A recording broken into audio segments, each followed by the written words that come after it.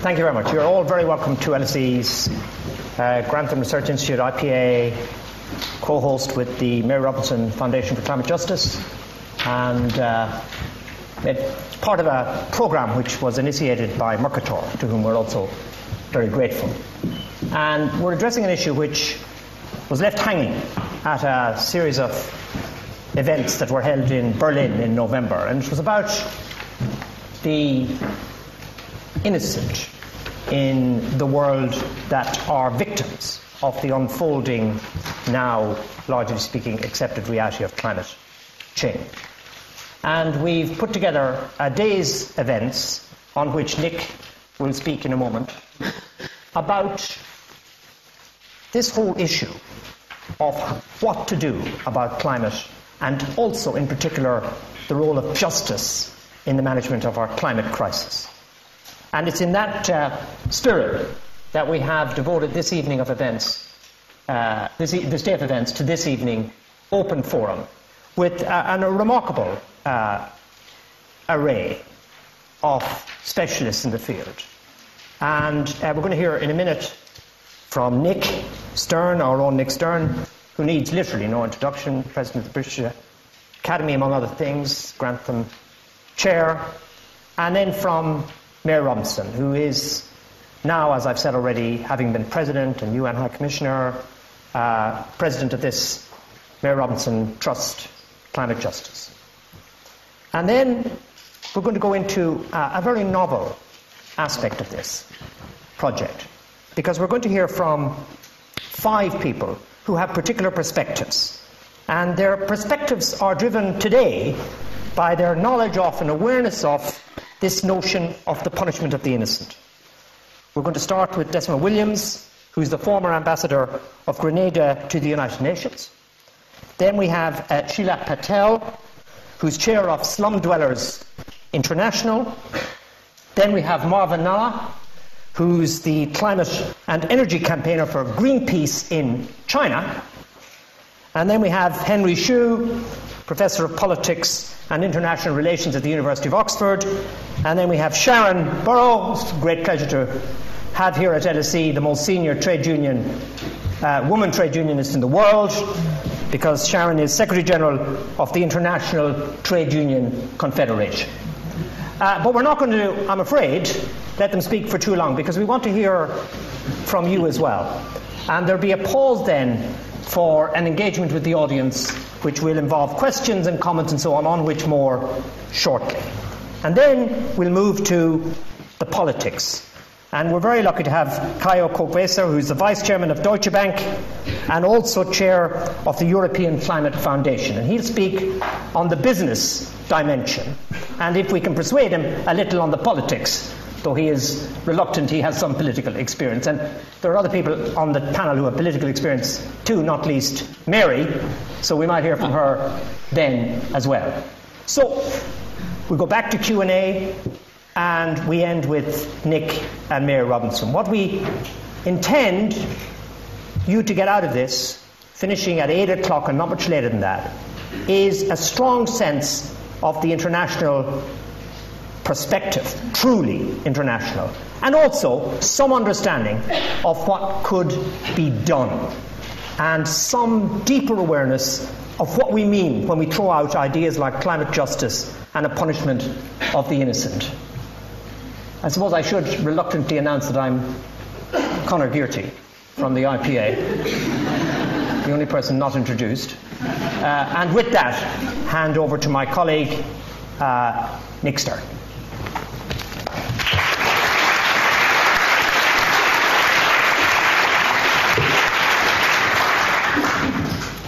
Thank you very much, Conor, and thank you very much to all our colleagues in the Mary Robinson Foundation in the Grantham Institute who worked so hard to make this happen. And you can see from the number of people on the platform that it wasn't that easy to make things happen. Now, my task in about 5 minutes is to report on much of the day. So I'll talk quite rapidly, but this is the LSE and you're very smart, so there's no problem in doing that. What we tried to do is to start with an understanding of the problem, what is climate change, and to bring to it basic ideas from moral philosophy and ethics and try to drive them to what ideas and principles that could guide practical discussion. So we had to go a long way in that discussion. Now, we began with a shared understanding of the magnitude of the challenge. Unmanaged climate change could transform the planet in a century. It could take us, we don't know exactly how much, this is risk management of course, but it could take us to temperatures of 3, 4, 5 degrees centigrade or more in 100 years or so. That would be transformational. We haven't seen 4 or 5 degrees centigrade for 30 million years or so. We haven't seen 3 degrees centigrade for 3 million years or so. It would likely rewrite the relationships between human beings and the planet. It could easily move a lot of people through that transformation, and that could result in conflict. Overall, it could result in arresting and setting back of development. We could be much poorer 100 years from now as a result of an unmanaged climate change, and it's the poorest who get hit earliest and hardest. So that's the story of the issue in a nutshell. By failing to manage climate change, what we do is to damage, maim and kill people at some distance in the future. It's difficult for people to get their head round that because it's with a long lag and subject to uncertainty. But it's very important to start with what we're talking about, and that is punishing the innocent, because it's punishing people who had no direct responsibility or minimal direct responsibility for the problem that we're trying to manage. Now, most of us would regard this as profoundly wrong. Moral philosophers try to help us understand, indeed they try to understand themselves, the sense in which that's profoundly wrong. Now, the standard economics toolkit is basic consequentialism, versions of utilitarianism and welfarism. You look at the consequences for different people and you try to judge whether those consequences are good or bad. Often you do that in a way that aggregates across people. Rights and justice, on the other hand, talk about the violation of entitlements, the violations of rights. An injustice is to violate a right or an entitlement. And that takes us to a meaning of right or entitlement. And we have to think about the meaning of right or entitlement in terms of issues around common humanity, what it means to be an equal human being. And for much of the discussion, we understood that in terms of rights to development articulated through ideas of standard of living or the capabilities of reaching different standards of living. So that is a very rapid canter through an awful lot of underlying moral philosophy which you'd have to kick and test and examine, and that's the sort of thing that you do in universities, but I've been very fast in doing that. I think you can see that expressing it in this way can already have political impact. And I would draw the analogy with the Millennium Development Goals. A number of people in this room were involved in discussing the Millennium Development Goals, helping put them in place, talking about finance for Millennium Development Goals. Those were articulated under 7 broad headings around poverty and education and health and gender and environmental issues. And they did actually have a profound influence on the way in which economic development was pursued. And they were derived from understanding, or trying to understand, these basic notions of what are the capabilities a human being would need in order to be capable of participating in a society on something like equal terms and pursuing a life that they have reason to value, or pursuing a life they value, or have reason and have reason to value, in the language of Amartya Sen. So that's the way in which we described it. The final thing I want to draw attention to was an idea that was central in our discussions, and that is equitable access to sustainable development. If you get close to the United Nations Framework Convention on Climate Change, as you must in these negotiations, because that's where they take place, you have to deal with a very important and key concept from the beginning of common but differentiated responsibility. In Cancun, this was at COP16 in Cancun at the end of 2010. That was articulated in terms of, or it began to be discussed, at any rate, in terms of equitable access to sustainable development.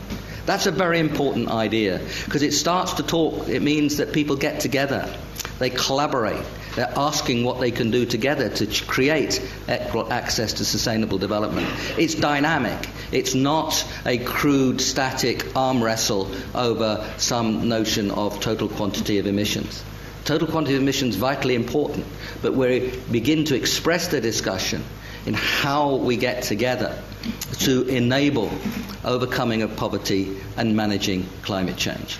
Managing climate change because this has to be sustainable. So that language was one that we found helpful and a language that we should try and pursue, and we did start to pursue that language in terms of what it meant, in terms of the collaboration, the equity, the dynamics, the sustainability, and so on.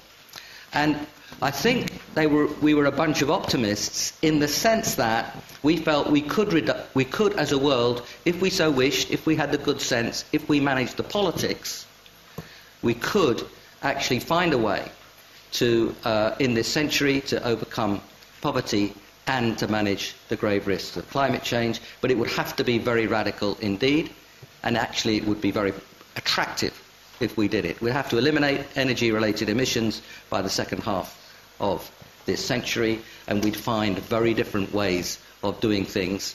It would be years of discovery, and they'd be cleaner, quieter, safer, more energy secure, and more biodiverse. So what we were trying to do was go all the way from an understanding of the basic problem, and we hope some understanding of the basic moral philosophy, through to the kind of ideas of justice, climate justice, and politics and negotiation that could get us where we want to go. I think we were optimistic about what we could do. We weren't all that optimistic about whether we would. Thank you.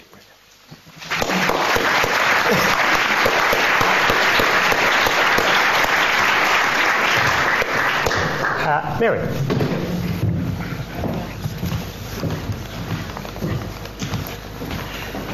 Well, it's really wonderful to be back here in LSE. I've had the opportunity on a number of previous occasions, and this is a very special one, because apart from the very interesting discussion which Nick Stern has summarised, I think, really very thoughtfully, it's been a very hospitable day for my team.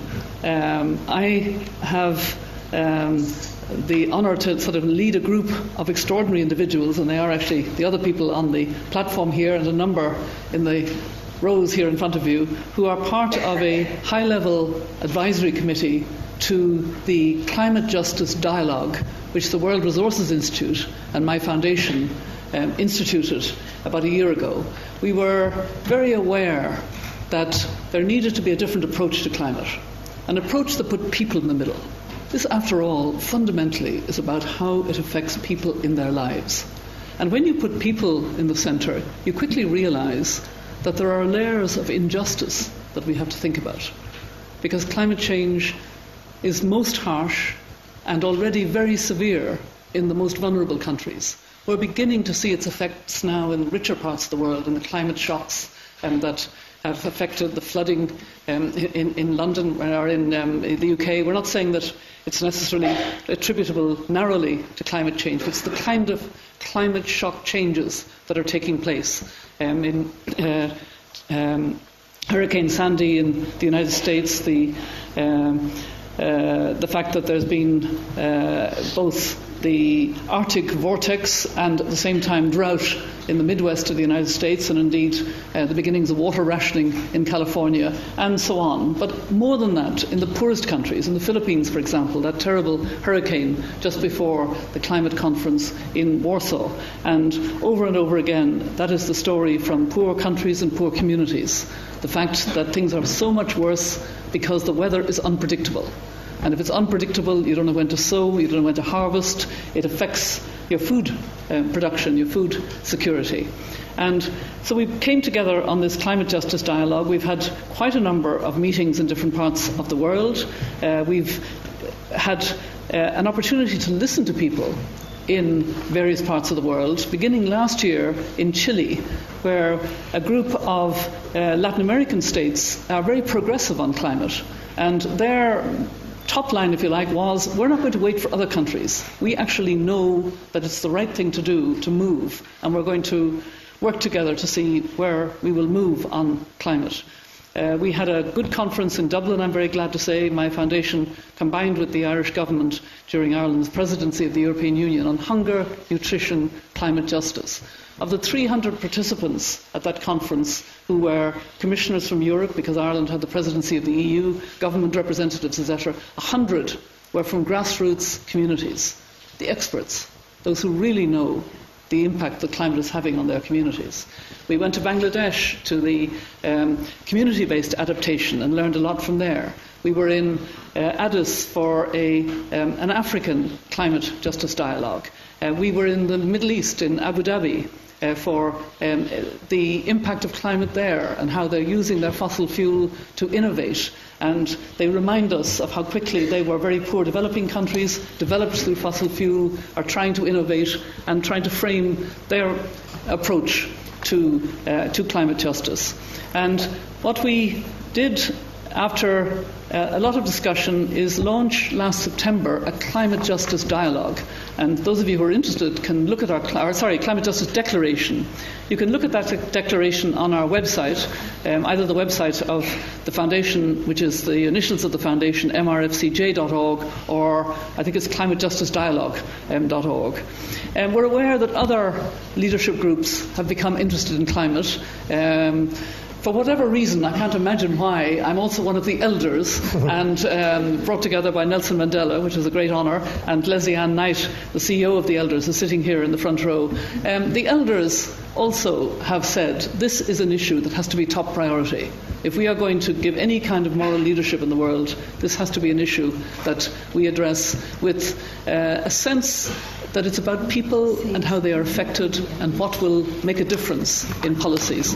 So part of what we were doing today was listening and taking part in the discussions with the Grantham Institute and the Institute for Public Affairs, which Conor Gearty is director of, and also having our own discussions, which will continue tomorrow. So we were both discussing our own approaches to climate justice and greatly benefiting from the influence of and the stimulus of the intellectual discussions. To me, what it did was increase even more my sense of urgency and of the need for radical solutions. I love to say that in front of a young audience, because you are the ones who are going to have to create this constituency of demand for far more radical measures. We have to say that we need a low-carbon world, a zero-carbon world by 2050. It's doable. At an expert level, the experts are agreed it's doable. The problem is the politics. Help us to change the politics. We need to have much more transformative leadership. Help us to change the politics. We need to really have those who will go to Peru for the next COP in December, and those who are working towards Paris, to not dare go without being more radical in their approach. We need leaders to come to the climate summit that the UN Secretary General Ban Ki-moon has decided to have in September, aware that if they don't come with innovative ideas, they will be heavily criticised. That's not the case at the moment. Those who go to conferences of the parties from the richer parts of the world, people don't know what they're doing, don't know where they're going, don't have much interest in the ministers of the environment or energy who go. So we have to get the top leadership, presidents, prime ministers, finance ministers, everybody with the power to influence transformative leadership, because this is a very simple proposition. It's not a trade negotiation. It is about the future of the ecosystem of our world and how we are stewards of it and how we think of intergenerational justice for the next generation. I usually put that in very personal terms, and I'll conclude by putting it in those terms because it makes me have that sense of an urgency and purpose. I wake up every morning with that urgency and purpose. I have 4 grandchildren, with the 5th on the way, I'm very happy to say. 4 grandchildren who will be in their 40s in 2050. They'll share the world with about 9 billion others, and I also care about the children of that world, not just my own grandchildren. What will they say about us? What will they say about us if they are born into a world that is so climate insecure, so full of shocks? So when they know that we actually could have done differently, we could have taken that leadership and decisions, and it's now. It's between now and the end of 2015. For those of you who are studying at this time, it's a very interesting time. We have to get robust replacement of the Millennium Development Goals, so they have to be fully implemented as far as possible, with the Sustainable Development Goals, which apply to all countries, and we have to get a robust climate agreement. 2 huge agendas. This is for young people to really create a constituency of demand for justice, for fairness, for equity, for climate justice. Thank you. Over to you.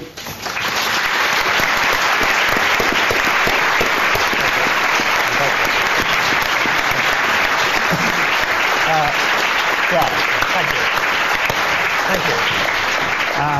Fantastic elder Robinson, if I may say so. Very chirpy for an elder. We now move on to the next phase, which is our 5 colleagues who are going to reflect on aspects of the punishment of the innocent. And Dessima, you're going to kick us off, I think, if you would. Former ambassador from Grenada to the United Nations. The floor is yours. Thank you very much, and a warm good afternoon from spicy Grenada. Today actually marks the 35th anniversary of the Grenada Revolution, which was our youthful strike for justice in Grenada. So you can look it up. I was a part of that, and I'm happy to be a part of the well done. The strike for climate justice going forward. Don't take those minutes from my accounting. Oh, okay, fair enough. I also want to welcome, I think my nephew is here. It's probably the first time he's come to a climate event. Are you here? So. I'm taking those minutes. Since their inception as an organized group, small island developing states have fought for a rule-based world to deliver justice and equity for all countries. In 1994, SIDS were the first to put forward a draft protocol which is universally acknowledged as a major contribution to the negotiations that led to the 1997 Kyoto Protocol. SIDS were at the forefront of developing a compliance system and for fighting, especially in Cancun, for what became the Durban Platform, which is the basis of the new agreement for 2015, which is now being negotiated. Now, small island developing states are among those states in the international system, I argue, with proven agency in achieving rights and justice in climate change diplomacy, and whose continuing vision, leadership, and proposals for policies and programs offer potential for reducing injustice and climate dangers for themselves and for others. Let me quickly elaborate. Over the past 20 years of climate diplomacy, particularly in the UNFCCC, climate change negotiations, proposals, and other ideas presented by SIDS, often with other climatically vulnerable groups and regions. These have been ambitious, scientifically informed, and morally driven. And these have been responses to the dangers and threats of climate change. The idea, for example, of including SIDS in every governing structure and every decision-making climate body, which has been a democratic principle. The idea of being close to 1.5 degree maximum average global temperature for global survival. the idea of a loss and damage mechanism, the idea of justice, and many other significant ideas were the proposals of the small island developing states, which we fought for. Now, why is that significant? It's significant because we were once viewed as marginalized. But one would argue that both SIDS and the ideas that we've put forward are now integral to climate thinking and regime operation due to the hard work. But in fact, despite these attainments, we still are very much victims of the system of climate change. And our right to survival and our development are systematically and dangerously denied. And yet the people of SIDS continue to take steps at home and abroad with their governments on their own for ambitious proposals. So my position this afternoon, in the half a minute I have left, 24 seconds, and 7 pages to go, insists that this is a political issue, and the international community needs to partner more at every level: academic, political, diplomatic, financial, moral, and ethical, with those peoples, particularly the young people, women, farmers and fishermen in the SIDS countries and in the other marginalized states, because it is an issue through which we can gain more rapid progress as justice and rights for people, and of course for the international system. I want to close, having skipped over 2 or 3 of my main points, in suggesting that the efforts and the policy proposal of the SIDS help to attain human rights at home and to reduce climate change injustice. Think about it. And all of this will help to move the world and international relations further towards not just a system of states, but a society of states, where greater rights and justice are valued, are pursued and achieved. And therefore, SIDS will continue to do our part. We are maybe considered in the margin, we are certainly in the center of the struggle for our lives and the lives of others. And we invite you to work in the climate justice because it demands your greater participation. Thank you. Okay. Fantastic. Thank you, Dessima. Thank you. Thank you very much. I'm sorry that you're the guinea pig in my establishment of my authority. Sheela, Chair, Slum Dwellers International. I almost felt like a quiz. Your 3 minutes starts now. But away you go. Dessima is a hard act to follow, but I'm learning. I come here representing communities of the urban poor who for the last 3 generations, since they migrated into cities, have remained invisible in the eyes of all formal institutions. And what you have now is a situation where climate-related incidences have exacerbated the lives and their future.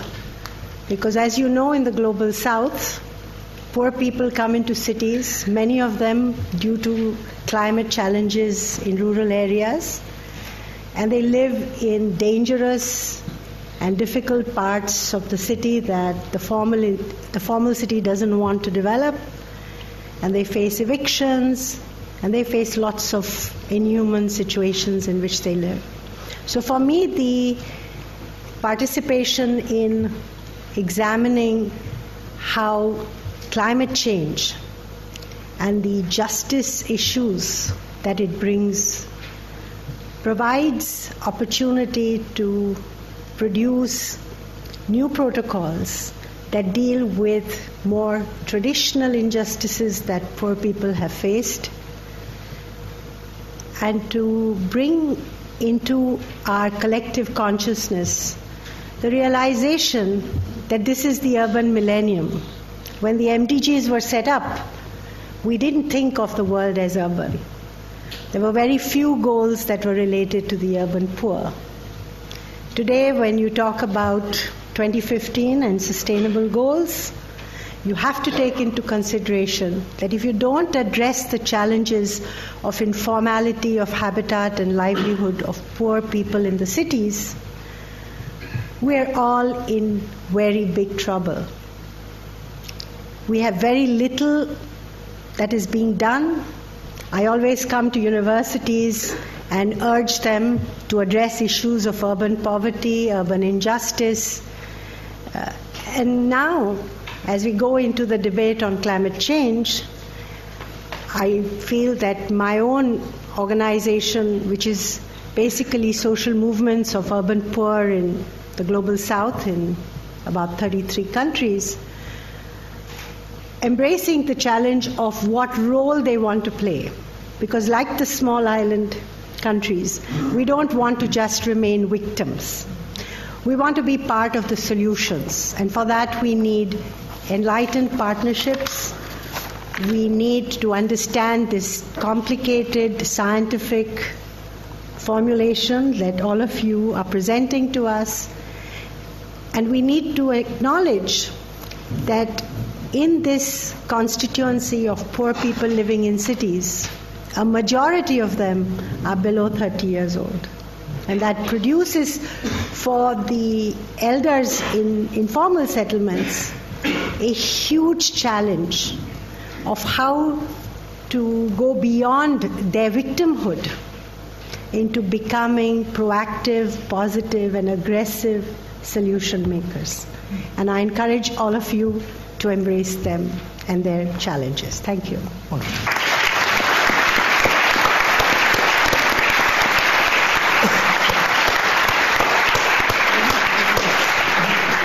Well, Sheela gets the prize for coming closest so far for 3 minutes. Fantastic. And now we have Marvin. Where's Marvin? There he is. Marvin from the Climate and Energy Campaigner, who's a climate and energy campaigner for Greenpeace in China. Marvin.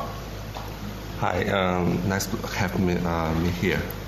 So I think like for young people like me, climate justice is a kind of like self-evident conception. So you can imagine like by 2050, most of us will be over 60. That right now we are mostly like say over 20s. That means like most of our best time of our life will be threatened by climate change. What does that mean? That maybe means like your life will be threatened by the effect of the climate change. Your food price will be much higher. People you love, your children, your parents, will be more vulnerable to climate change. And even some nice places you want to visit may not be as same as right now. Some maybe even no longer exist.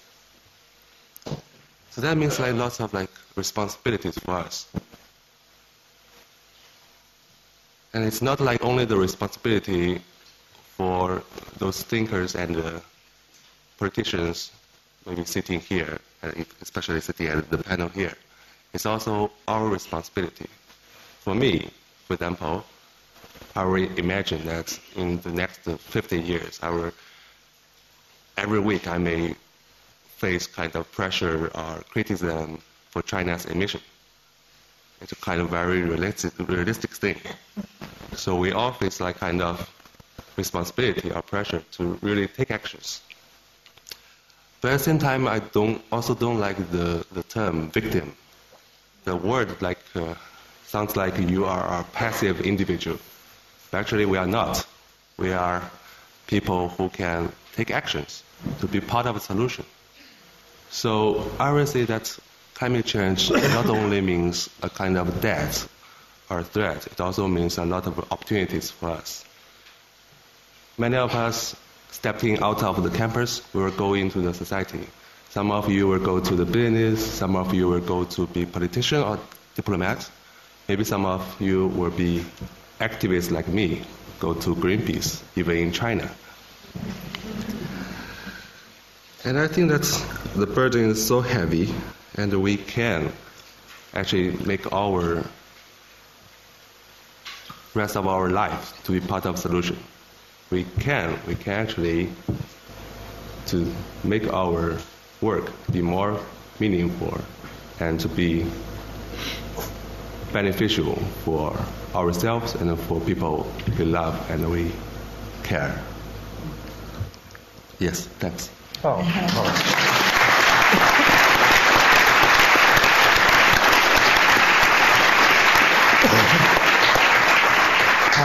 Marvin, that was terrific. Very moving. Henry, away you go.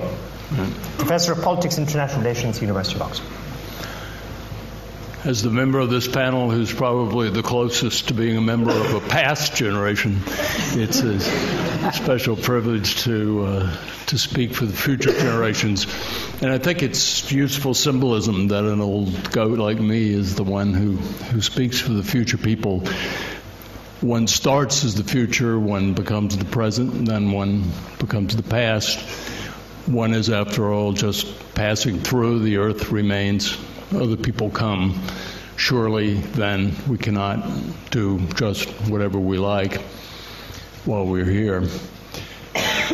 In any civilized society, there are protections for the helpless. We begin as helpless adults, as helpless infants. We often end as helpless old people. We may be injured or sick along the way. A decent society does not simply leave the helpless to fend for themselves. We provide protections for the helpless. No one is any more vulnerable, any more at our mercy than the people of the future. We can speak for what we need, what we want. They cannot. If anyone is to provide protections for the future, it will have to be us. No mechanism can guarantee that we give sufficient weight to the people of the future.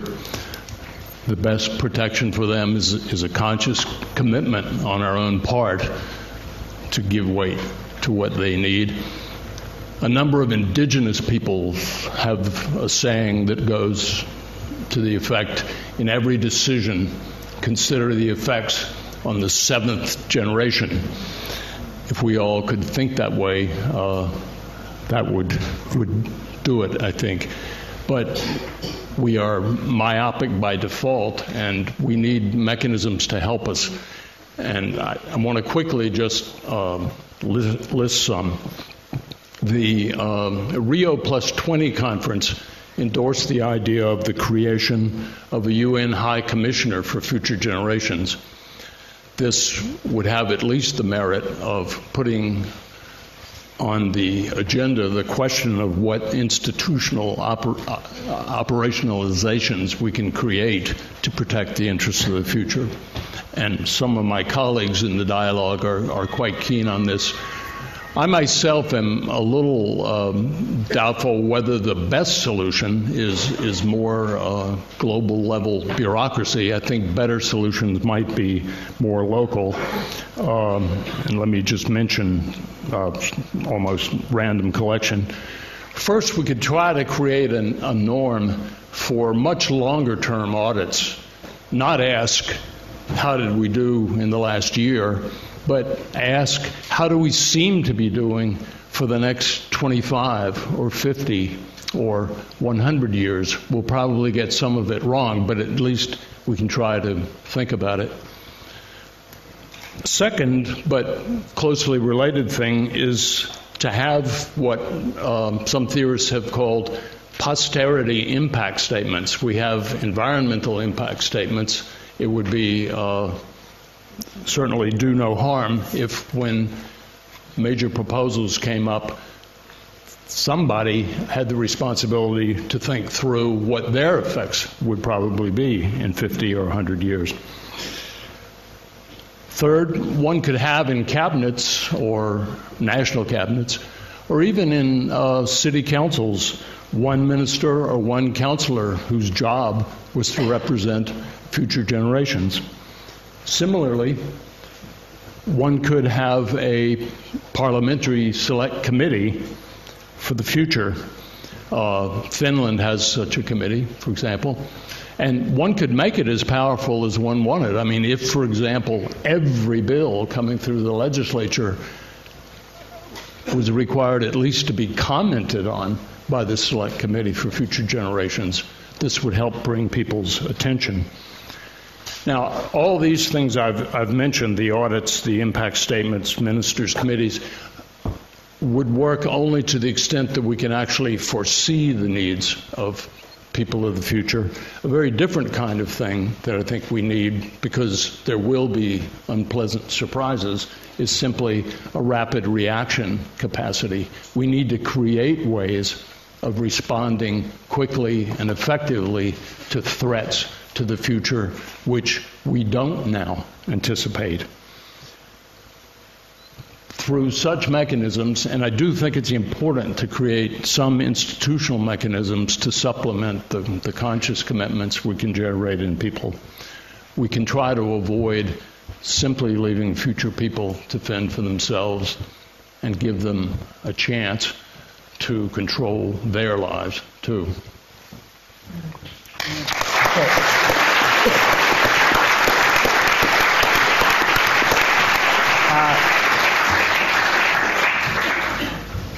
Henry, thank you so much.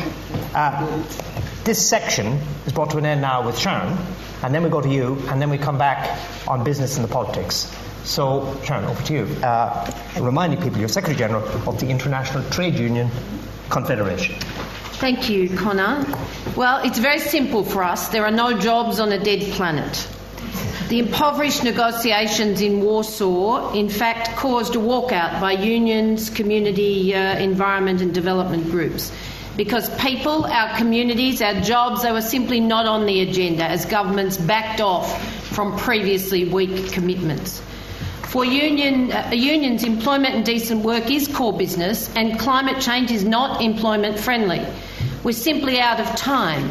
Beyond the escalating catastrophes from climate change, if you read the recent IPCC report, and I've read a number of them, and Nick's written a lot of complementary material, then it's frightening. 15 years to broad spectrum impact, 15 years.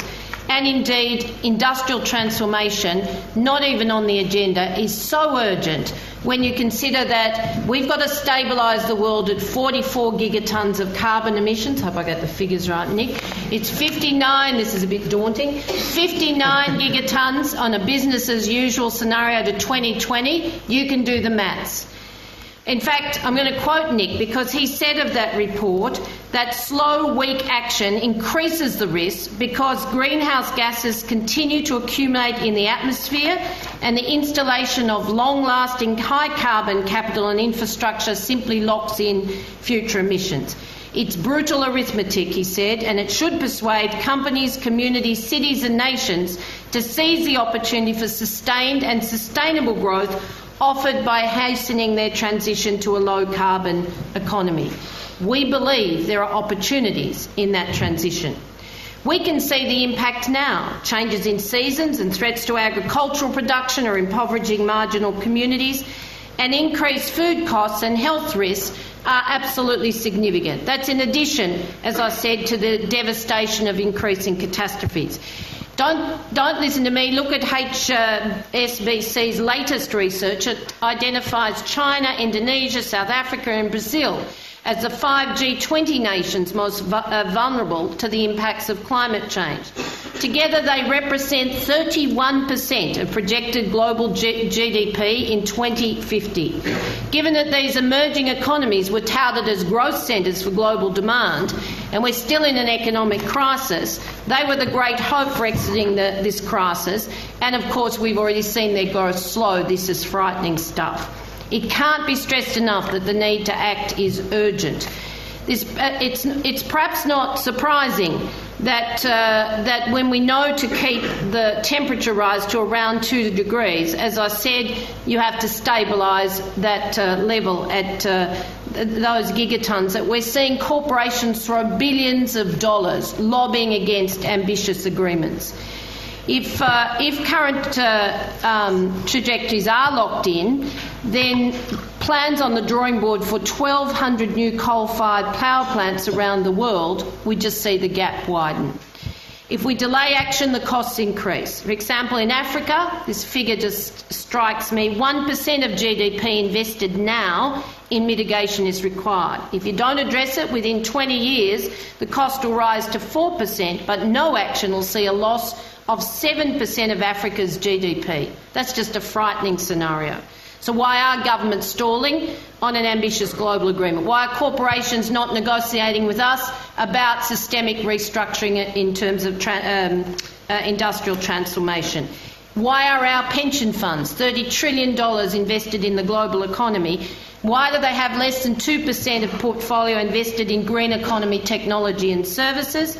We want the jobs of the future to be created now. We want to see investing in green infrastructure, renewable energies, public transport, building retrofits, biomanufacturing, sustainable agriculture. There are lots of traditional sectors we can save and enhance jobs. If you want an example of this, Germany's shift, not because of climate, but from nuclear energy, has created an investment base that's generated 400,000 new jobs in renewable energies and their supply chains. So the opportunities are there, but the measures for transforming all economic sectors, for providing workers with an alternative, for good quality jobs and supporting communities must be taken now. Climate change threatens everything the labour movement stands for: fairness, social justice, decent work.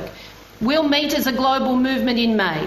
We are, with 180 million members, the biggest democratic force on earth, and we will initiate a sign-up to climate action, sign up to mobilise to Lima, to Paris, to demand industrial transformation.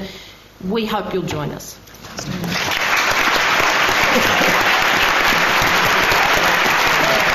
Two things that Nick Stern said. If we had good sense and if we had the political will, and you're talking about we could do quite a lot, we come on to the topic of, does this not take change at the top in corporations and at countries, but intra-country and intra-corporation? We're talking about vested interests, and that's where I think a lot of the problem lies. You're all doing everything you can, and it's fantastic. But I think for there to be real change, there needs to be intra-company and intra-country dynamics involved as well. And so I'd like to welcome Thank you. thoughts. And can you tell us who you are? Did you already? Sorry, my name's Jay Kantaria. MSc. I did a BSc in economics. I did an MSc in development studies. A lifelong student. Okay, thank you very much. We'll take this lady in the front while we find that gentleman up there, front row. Yes, I'm Sarah Glazer, and I'm a journalist doing some work for the Ford Foundation and NRDC in the U.S. on what cities are doing on climate change. I have a question for Sheela Patel, which is, there's been discussion about adding an urban sustainable development goal when these Millennium Development Goals expire in 2015, and I'm wondering what, if any, help would that be to the slum dwellers, and is there something else you'd like the international community to do? Brilliant. Thanks, Sarah. We'll take a third. The microphone has now arrived. Sir, name and comment or observation very quickly. Thank you very much. My name is, thank you very much for this great discussion. My name is Nicholas. I'm a PhD student at the Hertie School of Governance. And I'm not really a fatalist nor a radical, but sometimes I like to be one.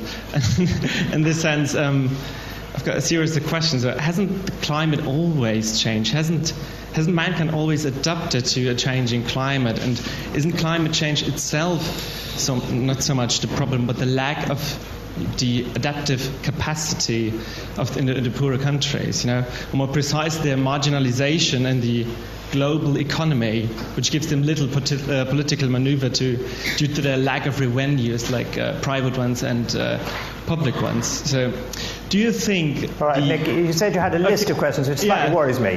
No, this might perhaps be... He made it asked a question in Berlin and got specially interviewed afterwards. He's after the same again. I think this might be the last of your list of questions. Okay. Thank you. Thank you very much for that consideration. So do you think the rejection of free trade, for example, could be a way forward? So on the creation of, for example, preferential trade agreements, for example, instead of abolishment of okay. Thank you. Great, thanks. I'm not sure. I'm not going to run around the whole panel. Do people... I think some of that was directed Mary. Could you start us off if you have something to say? Okay, thank you. I'd like to address the question of political will, because in many ways I think I very much agree that the biggest gap at the moment in dealing with climate change is political will at the top. And for that reason, we've created this climate justice dialogue and a high-level advisory committee to try to address at all levels of leadership how to increase the political momentum and will to start making the transformational changes that are needed. This is not business as usual. And I think I'm not saying I've got all the answers, but reflecting on how climate has been dealt with. It began as a sort of environmental and scientific issue, understandably and importantly. And then with Nick Stern, the economics of it came into the picture. But until very recently, and Nick is very much part of this change, it wasn't an issue about people and about moral imperatives and about a real sense that this was actually happening now. In many ways, I think that leaders in developing countries undersold their position by not speaking out more forcefully about the way it was affecting them. Small island states do, and very vulnerable countries try when they get an audience, when they get an opportunity. But many of the African countries, for example, that I work closely with now, with I'm special envoy for the Great Lakes, don't want to show their vulnerability. They want to talk about 5, 6, 7% growth, very understandably. But it means that we don't hear enough that climate change is actually producing climate shocks now. Rainy seasons don't come with the predictable way they used to. Countries that had normal seasons now have long periods of drought and then flash flooding and then drought again. And it's having devastating impacts. So we need to close that gap on political leadership. That's one of the things that we're very focused on, and we have a short time span for 2015 to produce the decisions that we need. Okay, thanks, Mary. Nick, did you want to take either of Sarah's or Nick's, or should we see if anybody wants to take on those? I just want to take on the radical business guy in the halfway. Yeah, I like that description of him. I'm kind of trying to get my head around that one, but I would like a few radical business folk to play on this turf. But I know the UK could do with a temperature rise or two, that's true. I come from Australia, and the most moderate part of the world in Australia is the southern states, and I come from Melbourne. Don't live there at the moment, but I come from there. My kids actually had to endure weeks of 40-degree temperature in the mildest part in Australia this year. And my daughter's environment burns now, beautiful, pristine environment, the environmentalists around you, burns every year, and she's evacuated 3 or 4 times. So for me, that's a personal story. But my nightmare, I wake up thinking about my colleagues in Bangladesh. The world can't deal with, Mary, this is your old turf, but 10 million refugees. We are a selfish culture where we cannot deal with 10 million refugees around the world, or the slums that Sheela talks about, despite the 3 times growth in global wealth in the last 30 to 40 years. And those 30 billion people in Bangladesh aren't the whole population, 30 million, they're not the whole population. They are the group that lives on land less than a metre above sea level, less than half a metre above sea level. And where do they go? Who's going to take them? So I know it's extreme, but those figures that say we'll go from 7 billion on the planet to whatever it might be, Nick, depending on the temperature rise we end up with, I'm sorry, but adaptation, and a let's wait and see attitude, I'm way too frightened to allow that to happen. Right, okay. Dessima, and then we'll go back. Okay, very good. Do you want to mean? And then we go back for another round, and you can answer again. Thank and then you to the radical businessman. Why not? I'm not the scientist on the panel or in the room, but I think climate variation is different from climate change. You might want to pay attention to that. Secondly, I think that the question of marginalization in the global economy, you're at a university, and I would like to direct you to some of the writings of scholars such as Eric Williams, Capitalism and Slavery, Walter Rodney, How Europe Underdeveloped Africa. The British Archives have a large holding on the role of what you now call marginalized economies and marginalized countries to the industrial project. So this is something that ought to be revisited, because if we are marginalized in the global economy, it is perhaps in part because of this historical legacy. And I think you will find that the post-colonial project in large measure has been an effort to move from the margin to the center, not your center necessarily all the time, but our center.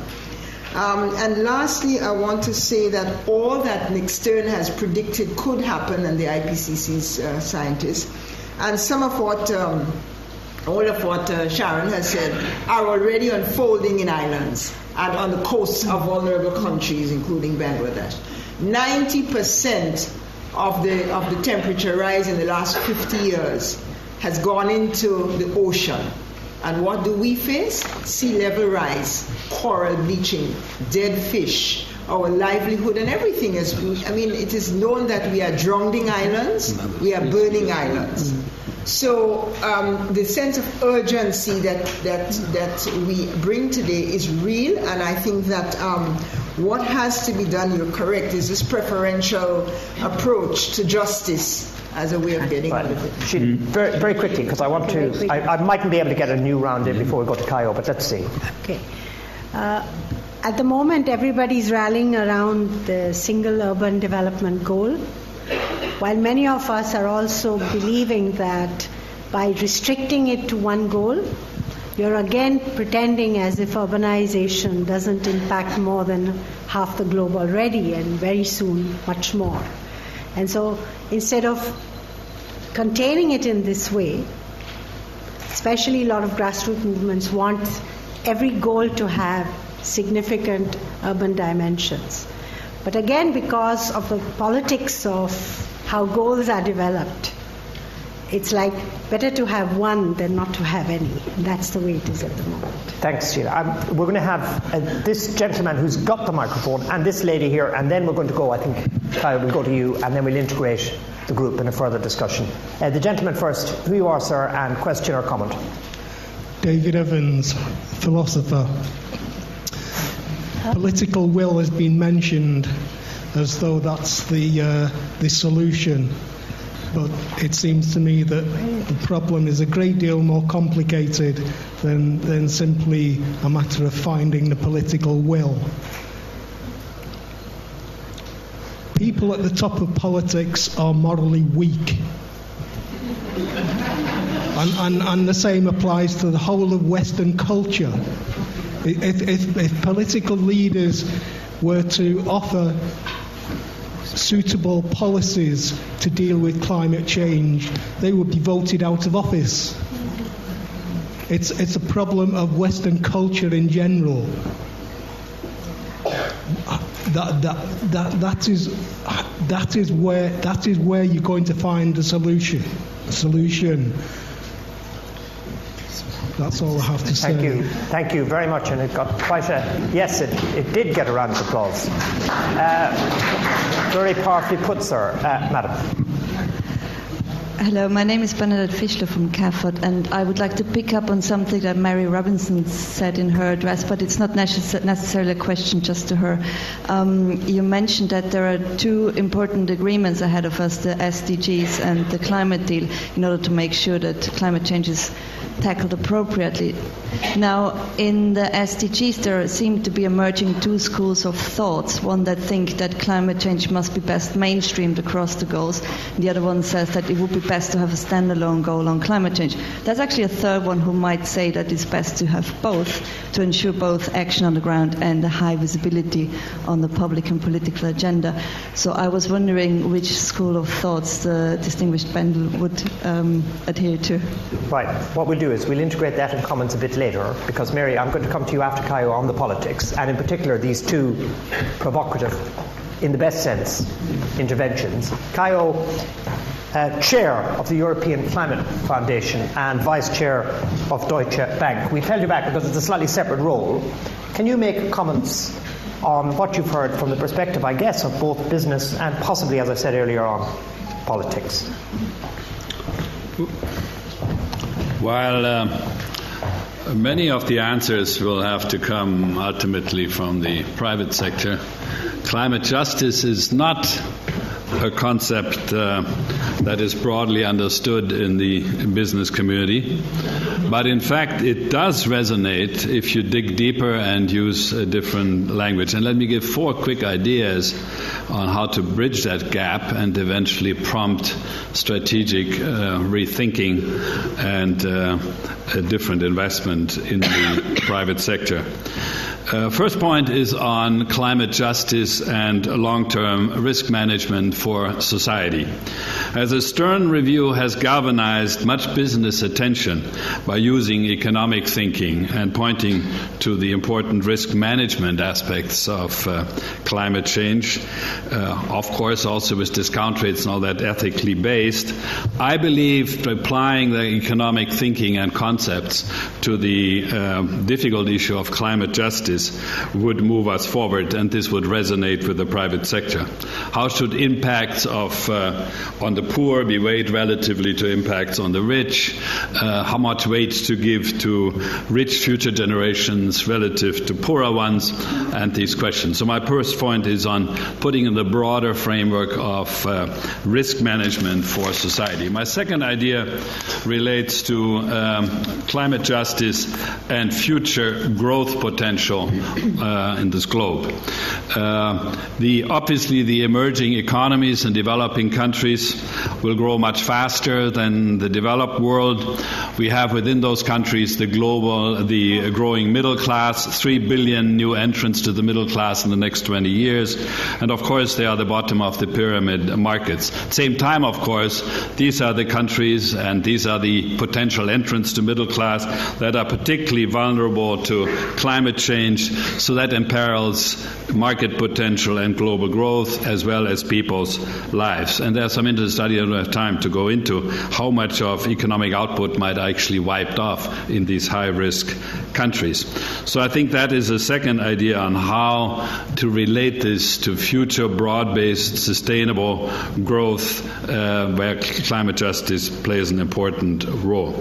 The third idea is that international equitable action on climate change is most cost-effective, again a notion that will resonate, if it's shared by all countries and if all countries share equitably to the solution across all countries and societies. So this is the point of cost-effectiveness of action, and of course one can elaborate on that, which would be very much understood by the private sector.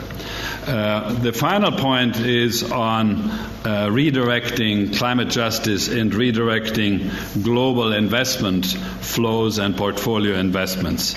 Long-term institutional investors with 20 and more trillions of assets are increasingly, from my experience, concerned about climate change and are beginning to call on companies and governments to set targets, improve transparency, and reduce environmental and social impacts. Notions of divestment, what the Norwegians are, their sovereign wealth fund is now examining, stranded assets, these are new notions that are taken very seriously. And the good news is that from much analysis one can show that introducing environmental, social and governance sustainability, called ESG, and these opportunities into business plans and investor decision making can actually not only reduce risk but also improve performance. That's why I'm a great advocate for integrated reporting, which means that reporting by corporates, by companies, should not be only financial, but should have ESG as an integral part, which then, of course, on stock exchanges and others could be picked up. So encouraging pension funds, insurance companies, these institutional investors with these tens of trillions here in that sense to look at ESG is, I think, a fourth idea that would resonate and you can relate to climate justice. Thank you. Great. Thank you so much, Caio.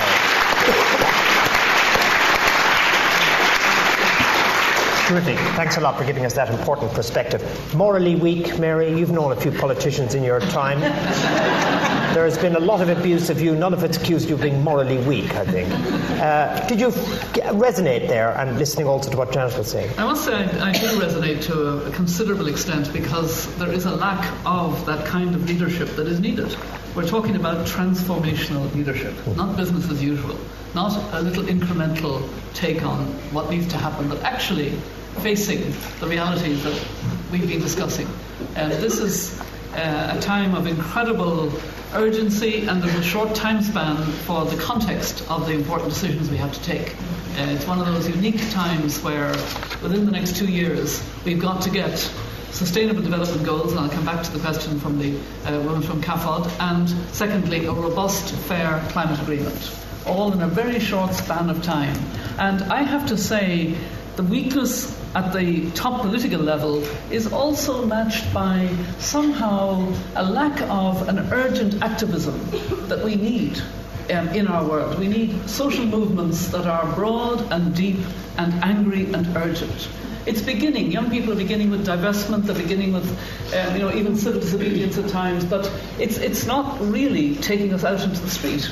It's not really something that people that is putting pressure on politicians. Politicians do react to pressure. We all know that, and I can vouch for it. And it's not there at the moment. So we have to also build constituencies of demand for fairness, demand for climate justice, demand for equity, demand for caring about the people most affected in a way that's very unjust and unfair. And that has to be like the campaigns against slavery, the campaigns against apartheid. We need to be in the same situation of a broad campaign for climate justice, for fairness, and for the decisions which politicians will take if they feel the pressure. And so, it's in Western societies we really need a wake-up call, and I think the climate shocks that we're suffering are part of that wake-up call. But if I may, Conor, I'll just deal briefly with the very relevant question about how climate is to be dealt with in the discussion of the Open Working Group, and now the discussion politically going forward on the Sustainable Development Goals. It was incredibly important, in my view, that there was a strong sense of the importance of integrating climate into the Sustainable Development Goals. You can't talk about sustainable goals for development without taking account of climate change. I personally would favour both a separate goal and integrating climate across other goals. But I think the more important is the integrating, a little bit as Sheela was responding on the possible goal on urban poor. There's a limit to how many separate goals we can have, but certainly climate has to be integrated across and has to be linked with the important role of the climate agreement, which is to ensure that we stay below the 2 degrees and hopefully to the 1.5 degrees that will mean that small island states will have viable futures. So the two are very linked to one another, and we will have to watch this space very carefully, because it is by no means guaranteed. It's going to need the informed attention. What is democracy? It is eternal vigilance. It is being aware of what leaders do and not letting them get away with the weakness that was talked about. That's our fault too. If they're weak, it's because we have not put pressure enough to make the right decisions. You're the young people. It's you who have to go out of here recharged in your batteries and feeling engaged in this process. That is what is needed. LSE has to do something. Yeah. LSE. That's the answer to everything. LSE, when in doubt. LSE. Thank you very much.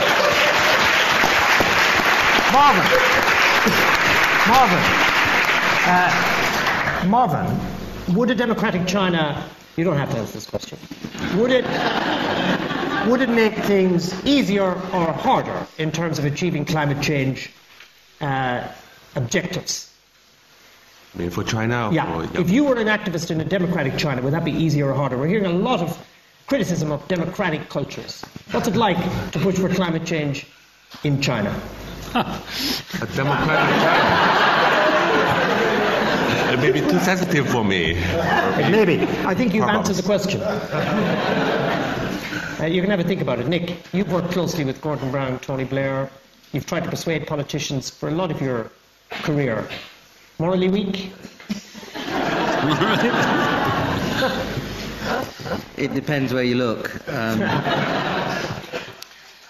I think I prefer to look at it in the way in which Mary framed it about changing the politics. How do you change the politics?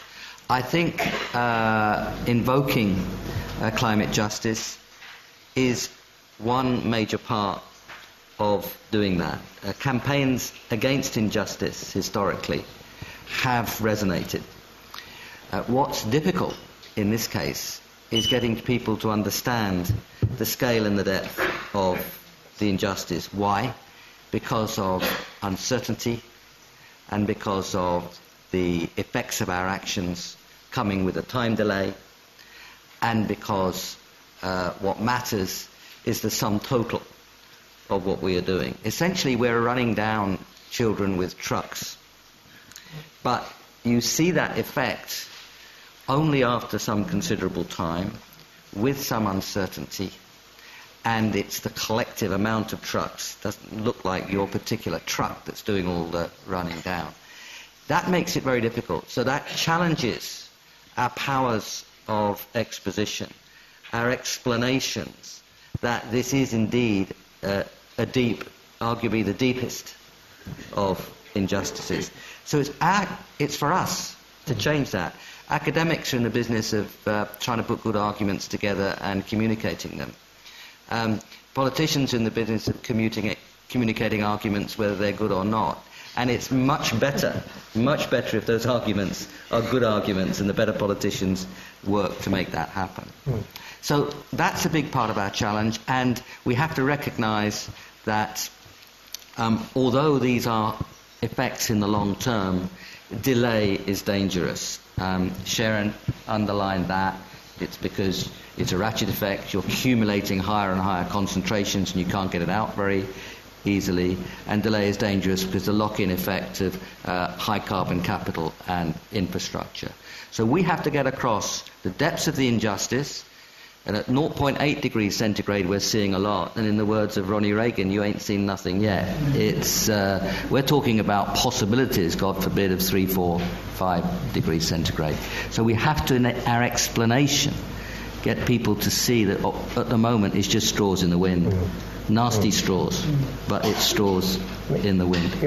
And finally, as we do all that, and this is what I wanted to emphasize, maybe I'll keep it for the end, is that we need also the very positive story of what the alternative path looks like. It's much easier to persuade people to take on injustice, as we must, to understand the risks and to be willing to confront them, if the alternative story looks attractive. And my goodness, it does look attractive. We're talking about discovery, we're talking about innovation, we're talking about investment, we're talking about doing things differently. Communities which work together more strongly, communities which have stronger public transport, cities that are much nicer to live in than current cities. So we have to articulate, develop that positive picture. We have to do it with imagination, we have to do it with economic history, looking back at past waves of technological change, and to pick up the points that Caio raised, we have to do it with very strong examples. And those strong examples are coming through, whether you look at Grameen Shakti and energy in Bangladesh, whether you look at the reductions of emissions that are coming in New York City, whether you look at the way at Unilever and Walmart Walmart are starting to look at their supply chains. Whether you look at system of route intensification in the London district in Bihar, which gets much bigger yields and much lower emissions, we could go on. But the cheerful part of the story is in trying to articulate why it is that this alternative looks better. We can now see some of the examples coming in. Now, I won't bore you with the nerdiness of economics, but as John Broome and others have emphasised very strongly to us, this is the greatest market failure the world has ever seen. It is an enormous inefficiency, and even if you forgot about all these dynamic benefits, just fixing that inefficiency would give us a lot more in terms of bringing people together, avoiding a zero-sum game, and handling this problem. Great. I mean, I'm going to come to you guys, and as I've seen a lady there, as I do, Sharan, how are you going to persuade the trade union movement to embrace this future? Because you talked about it with great spirit, but actually, historically, they will, at least some of the members will lose, very strong union organisations within fossil fuels, etc. How are you selling a kind of positive vision?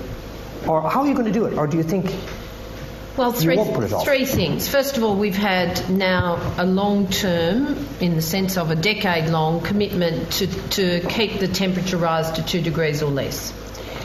We also have, in fact, done our research. If you take, we did this at the height of the financial crisis, bad timing, but if you take the 12 countries we studied in depth across 6 traditional sectors, 2% investment each year for 5 years can actually create 48 million new green jobs in just 12 countries. We've got an unemployment crisis, we've got a climate crisis, you can marry the two.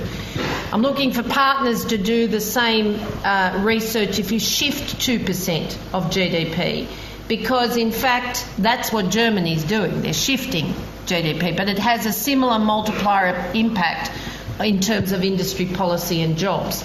In terms of our miners, then, most of our miners actually understand that it's not their jobs, tragically as that may be, that are threatened. It's actually whether or not we're going to fight for the transition for jobs, decent jobs for their kids and grandkids. So yes, there's fear. But actually, when you look at the figures, even if you closed, and we won't, again, probably tragedy, but even if you closed every coal mine in Poland in the next 12 months, and Polish miners are probably some of my most reluctant folk. They still have companies who employ their own scientists who have a very different view of the world than Nick. But you'd have to find jobs for 130,000 people. Now, that's not going to happen, but that gives you a reality scale. So when people say, there'll be all this loss of jobs, I say, sit down with me and show me where. Let's look at what opportunities we have for investment and what are the decent jobs to replace them, because there are going to be millions and millions in energy. We can't meet the demand yet, let alone other sectors. Fascinating. Caio, you wanted to come in, and we have 2 more from the audience, and sorry, so we will have run out of time. Well, I must admit that I'm not a great believer that collective global action through the UN, as important as it is to work on it, will give us in the near term the results we badly need. And I'm a great believer in having alliances of like-minded countries, cities, companies go for objectives and projects, programs that meet the tests of a very clear target, ambitious target of scale and of commitment. I think these in the private sector, some of these alliances are in the making. What is happening in the consumer good industry in decarbonizing the supply chain. On palm oil, I'm engaged in some methane alliance of the oil and gas companies to limit methane emissions. I hope the September 23 meeting in New York will have a very strong bottom-up as opposed to just top-down alliance approach here. I think we have to make this credible, show, as we are trying to do in European Climate Foundation now for the chemical industry in Europe, that there doesn't have to be a trade-off to a large extent between competitiveness and decarbonization. If you have circularity of production increasingly, systems that produce not just the single product, the value chain across sectors from beginning to end, you can make the point that actually innovation and leadership from European chemical industry can come through decarbonization, the challenge of higher energy prices, even if shale gas in the US is a third of the cost. Governments finally to support that, if they did at minimum what we call TLC, to give us the transparency, the longevity, and the certainty of the policy framework, and not retroactively change, not have a potpourri of too many energy policies, for example, in Europe, you would trigger enormous investment. And then I talked about integrated reporting already, the ESG dimension. Then you move the needle. Yeah, fantastic. And Nick, you, sorry, Conor, you asked the question, but Hungary, Monday, I had a conversation with a chemical unions leader from Hungary. They're desperate for this kind of transitional, impetus. So right. Well, this is getting. We've got this lady and we've got a gentleman. I'm sorry, there's loads of hands up, but we really do finish around 8 o'clock. It's going to have to be pretty quick. But give us your name. Very quick. My name is Julia. I'm a former student of this wonderful institution. I couldn't help noticing that in the title of your conference, it's written "Punishing the Innocent," but the subject is lacking. So who's punishing the innocent? Who's the big punisher? That's a great. Is that a great question with which to ask the panel to end? Sir, you're the last member of the audience to speak, so we'll have your name if you can. My name is Richard Payne. I am an environmental officer for the Lecturers Union, the University and College Union. We have 150 environmental officers in my trade union. The question I'd like to ask is one about the impact on political will, which we say is very important, of corporate power. Corporate power seems to be expanding massively and political will seems to be diminishing in relation to that. Is this not perhaps because the fact that as corporate growth grows, the democratic spaces available for us to organise are choked off and limited? We see a massive growth of corporate power. If you take an organisation like the Institute of Climate Accountability, you can see that since the Industrial Revolution, a mere 80 or 90 large corporations are accountable for 2/3 of the greenhouse gases in the world. We do not share equally in terms of the environmental degradation that is going on, but the mass of the population suffer as a result of a few organisations. Okay, I'm going to stop because I want to get the panel in before we end. I don't want to go on too late. Is that okay? You feel you made your point? Briefly. Yes. Yeah, that makes me relieved I cut you off. I'll be careful of my fellow union members. Get them on our strike. We've got a little bit of time, not lots. I'm not sure I want a quiz round unless you really feel you want to just intervene with the last word. And I'll favour those who haven't said so much. So, Henry, you've been rather quiet. Do you want any kind of penultimate word? Well, maybe I can respond to the punishing the innocent. I think the suggestion is not that anyone's setting out to punish the innocent. The thing we have to worry about is we can and often do punish the innocent simply by neglect and not by paying attention. For example, almost all the plans for reducing the use of fossil fuel involve so-called pricing carbon taxes, carbon trading, so on. That's a good way to get people to use less fossil fuel by making it more expensive. But what about all the people who now can just barely afford energy, and the only energy they can afford is the fossil fuel? If we just do nothing, they will suffer. So it seems to me, though this is of course a long story, that besides pricing carbon, we have to also move very strongly and firmly to create alternative energy, disseminate it, make it affordable. This is so that we don't, without really meaning to, grind up other people while pursuing some other goal, which is also itself important. Great. Marvin, I put you on the spot unfairly earlier. Do you have any comment? And then, are you happy to say, I've been listening? I don't want to put you under any pressure this time. No, I would say that's like people who's like punishing the innocent. Of course, those big emitter, including China, I would say. Yeah, that's a quite simple thing. And I would say that people who's not taking... Sorry, I was saying that like big emitters are definitely the people who's punishing the innocent, and also people who's not taking actions is more guilty for some countries. I would say China at this point is doing a lot of things. We are right now investing in renewables significantly. So in this sense, you can imagine who else not taking actions. Yeah. Thank you very much, Marvin. I wonder whether we can go to Mary and then Nick. Okay. Yeah. Mary Yeah. and then Nick. Yeah.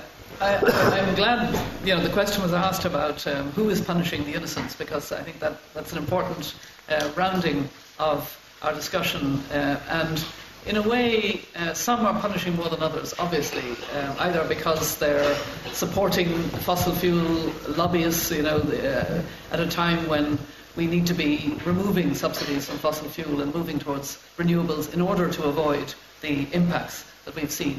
It's not a classic human rights situation where you can point to the direct violator and you have rights holders and duty bearers and you can have that. It's the Human Rights Council has passed a number of resolutions saying that climate change has very serious negative impacts on a whole range of human rights, particularly right to life itself sometimes, rights to food, safe water, health, education, shelter, etc. But it's hard to make the argument of causation. But in my view, to a worrying degree, if we don't do something about this and do it very actively, we're somehow complicit. And we're certainly complicit insofar as future generations are concerned. That is a real concern that I have. But we are complicit because it's not fair the way that climate is impacting. And that's something that has come out very strongly on this panel, I think. There is a total injustice in the fact that the poorest countries and the poorest communities and the small island developing countries are taking the brunt of the suffering. And we're beginning now in the richer parts of the world to feel some of these climate shocks. We're realizing, we're waking up a bit. But we need to wake up faster, and we need to be fairer, and we need to somehow realize this is not a trade negotiation. I've gone to these conferences of the parties, and I despair sometimes of seeing delegates with their cards held tight. You know this, Dessima, you've been a negotiator. As if, by negotiating toughly for their country, they're somehow serving something. They're not. Because actually this is all about how we are stewards of our ecosystem of the world, how we live up to the Brundtland Commission's report more than 25 years ago about what sustainable development is. It's using the resources of the world in a way that preserve the development for the future. We leave for our children and grandchildren the world in the same condition that we found it as far as their opportunities are. We're not doing that. We're in a very, very radically unfair, unjust situation. And we're complicit if we don't wake up and start to engage at all levels. This is for everybody. And this is, to me, the most serious human rights challenge. As Nick said, the complication is it's not immediate for everybody. It's not visible in the same sort of way. But in its implications, it is hugely, devastatingly worrying. And I think we need to make sure that people join together in a massive human network of concern so that those with political responsibility and with private sector capacity to make change. And yet I'd like to end on the same note that Nick struck. We've put the focus on the innocence of the in a sort of victim way, but actually the opportunities are enormous. If we can commit to a zero carbon world by 2050, the job opportunities, the lifestyle, the potential, the innovation is absolutely enormous. And I think that's a message we have to get across as well. And that's a message young people have to get across, that you want that future. You want it for yourselves, you want it for your children, you want it for your grandchildren, and it is the future the world can give us. I mean, it's the potential for the innovations of renewable energy. Look at the mobile phone, what it has done. I know that very much in Africa. It's used to transfer money, to track markets, for health surveillance, for education. It's just an example. What about the 1.3 billion who don't have access to electricity? We could change their lives. The 2.6 billion who still cook on open fires, we could change their lives. It's a lot of people in our world who could have a much, much better world as we transit to a very good lifestyle. Go figure. There's lots of evidence. Fantastic. Yes, go on.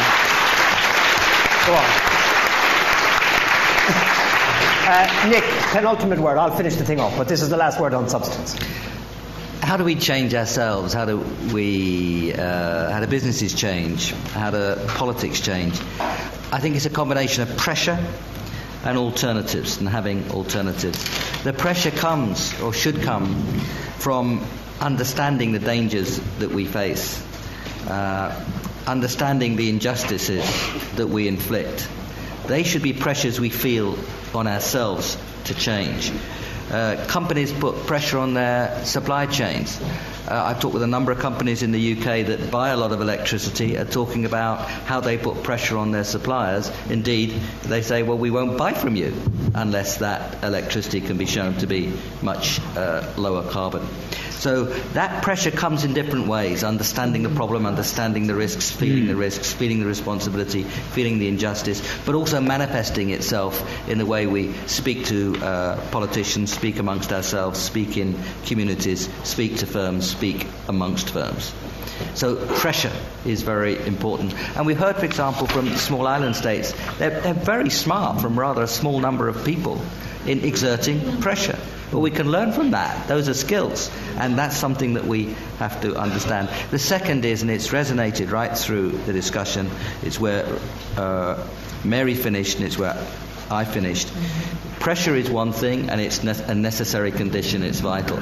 So too is having an alternative, and that alternative is attractive. Many of us have underlined that. That seems to me to be fundamental. Thank you. Thank you very much. I mean, sometimes we're finished, but I mean, I need to say that sometimes LSE is a great place to work, and it's a fantastic platform for this kind of discussion. And I want to thank the Stewarts for doing such a good job. And also, it was alluded to earlier, it's a tricky thing to pull off this level of complexity with the amount of travel involved, the amount of synchronization of speeches and so on. So I think we need to acknowledge that Mary's operation here with Tara and Celine, I think, with the Grantham, with Marcus and Ginny and the IPA Paul Sullivan are here, the people who are not, as it were, rushing to the platform. But without him, this wouldn't have happened. It would have been chaotic. So, yes, all of that.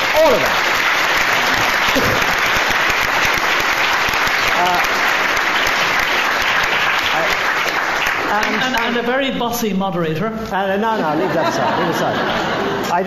You only speak when I tell you to speak.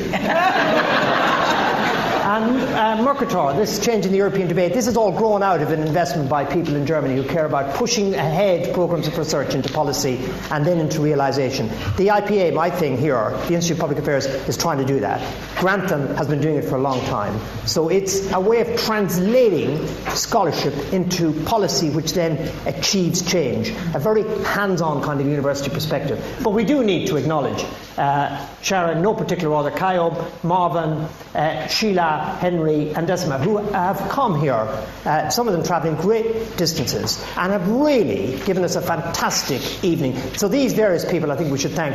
But yes, go on now.